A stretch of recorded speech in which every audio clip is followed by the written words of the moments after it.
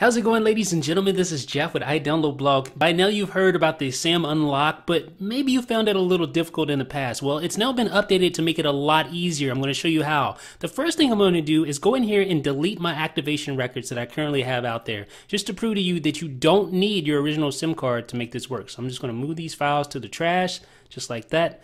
And another thing, I'm going to actually empty the trash here just to... Yeah, there we go. So I emptied the trash, so all the current activation records are gone. I don't have my SIM card plugged in for any carrier. And now what I'm going to do also is just verify, I think I deleted the SAM preferences, the preferences for the SAM unlock tool that we download from Cydia. So I'm going to just search for SAM, make sure there's no preferences. There are none, so we're good to go. Now all we need to do is power off our device. So let's swipe down, and I'll just do a soft reboot there. And of course the reboot will take quite a while, but what I'm going to do is just speed things up a bit just to make this a little quicker for you guys so you can get to unlocking your devices. So we should be back up right about now. There we go. And as you can see, it says no SIM still in the upper left hand corner. The SIM card has not been placed in yet, but I'm going to go ahead and put it in right now. As soon as I unlock my device, there it is. Now here's my T-Mobile SIM. This is not the official SIM card for this phone. My phone is locked normally to AT&T, so I've placed in the unofficial SIM card for T-Mobile. Okay, now we're going to open up the SAM preferences tool. So open up SAM prefs.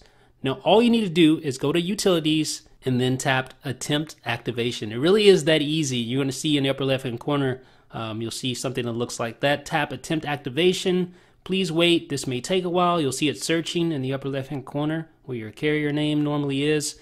And eventually, now this does take a little bit of time, maybe about a minute or so. Eventually, you will see the phone respring, and then it'll come back up and show you T-Mobile in the carrier name here. So give it a few more seconds while this works on the activation here. So there it goes, the respring. And we're coming back up.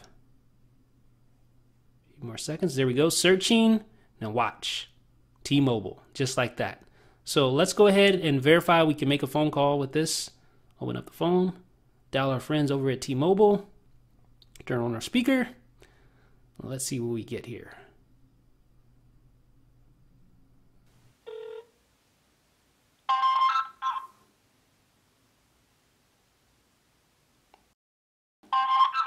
Thanks for calling T-Mobile customer service.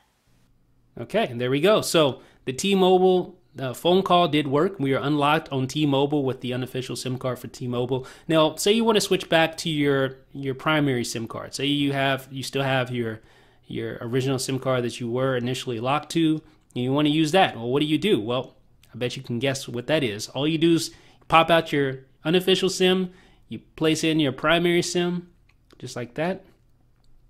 Okay, and all you do is you go into utilities. Well, no, we don't see the attempt activation button. That's no problem. You actually have to wait a second. It'll do the searching, and then the attempt activation button will actually appear, and then you can use attempt activation to activate back on your primary SIM card. So it's really easy. Just wait a few seconds. Just be patient. That's all it requires, is a few seconds of your patience, a few seconds of your time, and then you'll be able to attempt the activation. So going back and forth between SAM and utilities isn't going to make a difference. I'm going to show you. Go back. It will appear by itself. You'll see it. There it is, right there. So all you do is you tap attempt activation.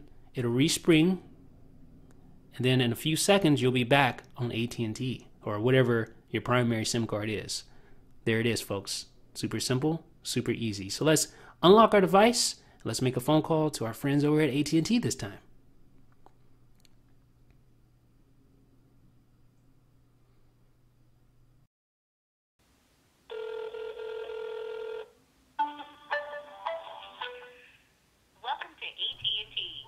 So there you go, folks. That is how you unlock your device with SAM. If you need the repo address, check in the description and let me know what you think in the comment section. This is Jeff with iDownloadBlog.